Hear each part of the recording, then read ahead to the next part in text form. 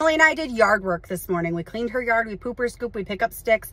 We did all of the things, and I promised the children that if they all helped me identify dog poops and pick up sticks, that we would go to the Dollar Tree and they would each get to pick out a toy. So that is what we are doing right now, and we are going to head into the dollar store, pick out our toys, head back to my house, and clean my pool. It needs to be done desperately. While Emily cut the front yard, I picked up sticks and pooper scooped in the backyard and had the kids help me pick up the sticks after she got into the backyard because there were a lot of sticks from some trees that were falling down.